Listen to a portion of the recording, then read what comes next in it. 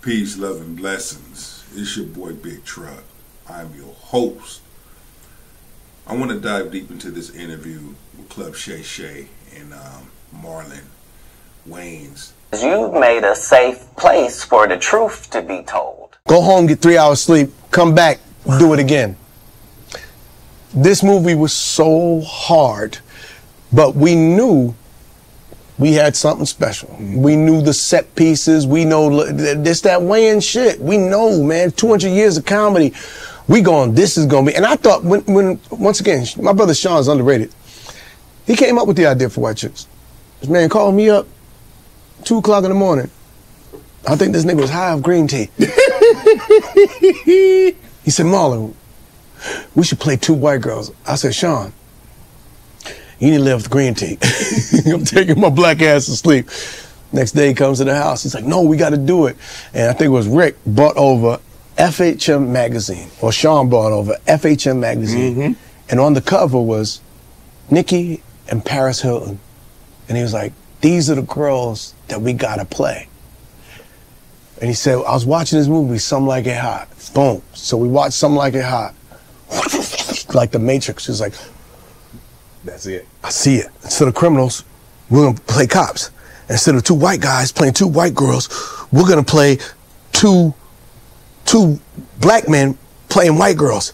Instead of the little guy in the movie that's chasing around Jack Lemon's character, we're going to make him one of them big-ass football niggas that love white girls, who in their whole terminology, man, it's snowing in here. Who says it snows in April, man? You know, look at that big white one over there. That's the abominable snowman. There was a character me and my brother used to do all the time. So that's who we hired Terry Crews as. Right.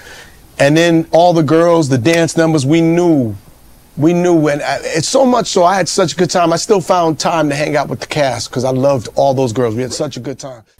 Where Marlon and Wayans can just use their gift. Boom. And by them being in the comedy world, the comedy field, it comes naturally. Then having a big brother, Keenan Wayans, how he breaks off and lets his brothers and sisters have range. See, that's the thing.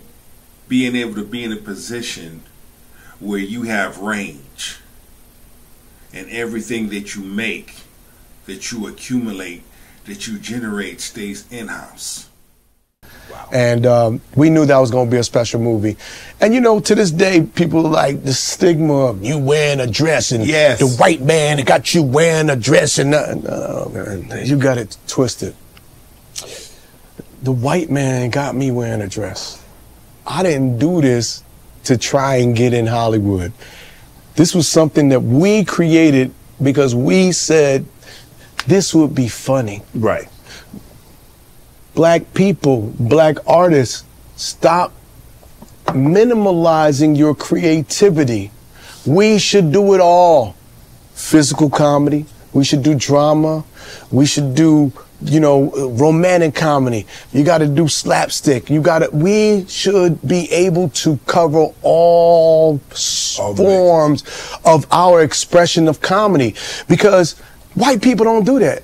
White people don't sit there and go, man, look at Dustin Hoffman wearing that dress. Robin Williams. Look at Robin Williams wearing a dress. There you go. Robin Williams wearing a dress again. Did Dustin Hoffman look at Tom. He won. Did he win? Black people get skewered and scrutinized. White people win statues. You know, but now, even over the past years, we know the rituals. Okay, so you really have to pay attention to what he's saying. There is rituals of the black man wearing a dress. So we understand that, but he's coming at it from a different way, you know, of exercising your talents if you are talented. But even if you are talented, you know how far you choose to take things. You know how far. you're going to go with it. And do you see any white people screaming that about them? Black people, we have been so hurt and so damaged through slavery and all that we've been through that we think we have to uphold ourselves a certain way. The best way we can uphold ourselves is to support each other. Don't be crabs in a barrel trying to break each other down. They do that. It's been in our psyche for years. When does it stop? When does it stop? This is what we do. We gonna use our airwaves to break each other down and to build each other up? Nah, man. No, that's not why we wear dresses. Ain't a gay bone in my body. Gayest thing about me is my daughter. You know what I'm saying? But and honestly, and not to say that I'm not a homophobe either. I got gay friends. I'm comfortable enough as a man that I can wear a dress and still feel like a man. Right. I'm doing comedy, so I'm gonna continue to do comedy. And when you do it right, you know when you do it right. You know why black people ain't mad at Robert Downey Jr. for doing the character in Tropic Thunder? Because he was funny. It was funny. He didn't downplay black people. He just did the black guy. He felt like he was in character. Right. And it was funny, and it came from a good place. Right. So black people ain't mad at that. It wasn't like he was making fun and mockery of us. Right. When we did White Chicks, right? Mockery is great from flattery. You want to tell a good joke? The person that you're making fun of, they should laugh the loudest.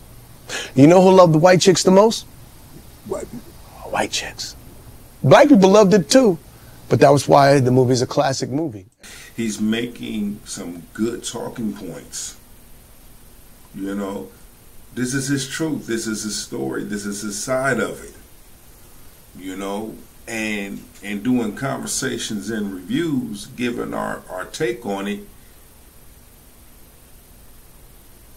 This is what people don't know. This is what people don't get the chance to see and hear.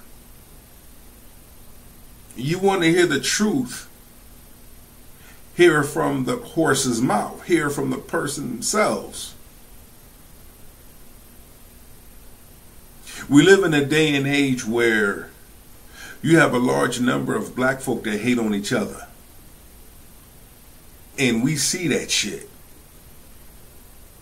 Unnecessary hatred towards one another.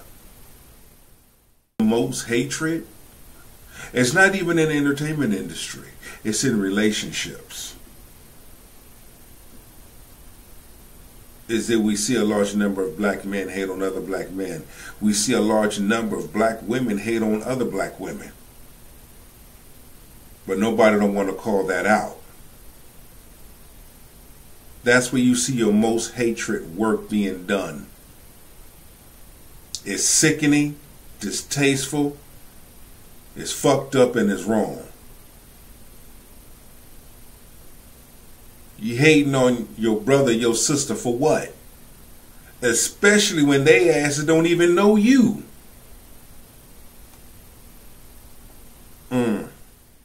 It's sad, you know, that we haven't done a sequel. But see, there's a difference between we do sequels and when they do sequels. And I'm not that guy to be like, white man, this and the, you know, I don't complain. I just do my work, man. Right? I'm too busy creating and being a force to sit there and lick my wounds and look at doors and beg them to throw out a bone. Would you be willing to do a sequel?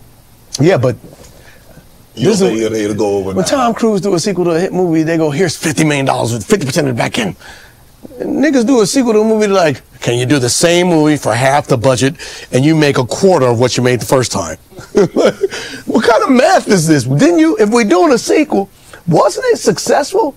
I got to make a bigger, better movie, and I'm not going to cheat the audience. I'd rather not do it and let the classic just be a classic. Let it marinate. Right, and in the meantime, I'll create something new and create a new classic, and we'll form a different business based on that. But if you want to bring somebody back to a classic thing and a classic franchise, and you got to make it bigger and better, then I can't creatively marginalize myself by the financials not adding up. Like how Steve Harvey stole Mark Curry's jokes. T, anyone? it's just like rap battling, and the person you battling someone, and they use somebody else's lyrics in their rap battle. Like, motherfucker, really? You really fixing to sit up there and use somebody else's lyrics in a rap battle and think no one ain't gonna catch that shit? That shit should be a crime too. If you can't write your own music and you can't come off the dome, you're not a true MC. The truth don't need motivation. I'm just saying I can't punch your joke and gift you that. I go watch comedians sometime. Right. If I'm watching your set and you're about to go, I go, hey, you know, you should try this right here. Blah. All right, good. Oh, you stole my joke. That's why, for me now, if it ain't personal, I ain't doing it. Right. I do sets that's about my pain. And I go, what's funny about my pain? Because it's part therapy and it's part, that's where the best humor comes from. And so you can't steal my pain. You can't. And with that being said, don't let no one steal your pain. Don't let no one steal your joy.